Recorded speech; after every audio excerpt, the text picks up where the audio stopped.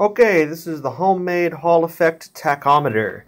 It's basically a 3D printed disc that you can put magnets in one or more of the spots. You jam it on the motor shaft there.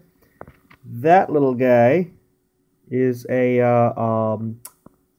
Hall effect sensor, model A3144, and it's hooked up to this Arduino here, which is counting every time this thingy sees a magnet fly by. I'll shut this down so you can see.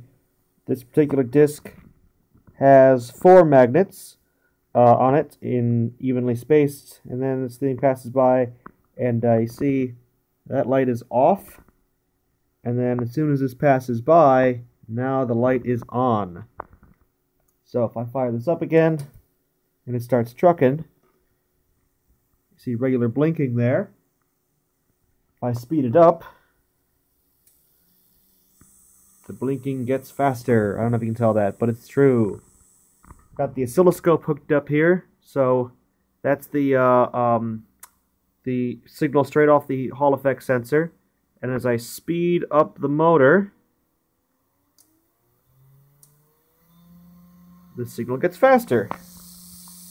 Now this Arduino is doing more than blinking. There's a bit of code there to do some time calculations. And so if you see here, that is our RPM. So that's the current state of the pin, which is immaterial because it's just printing out every second. The number of triggers that occurred in that time.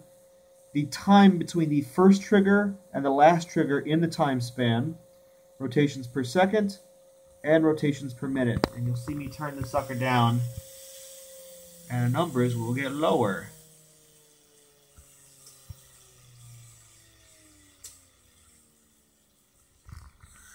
So there you go.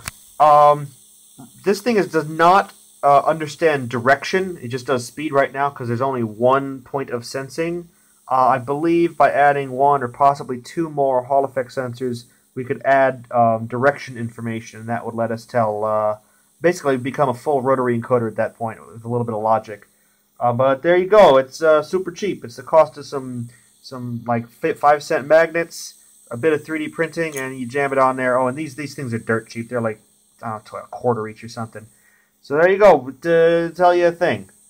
The end.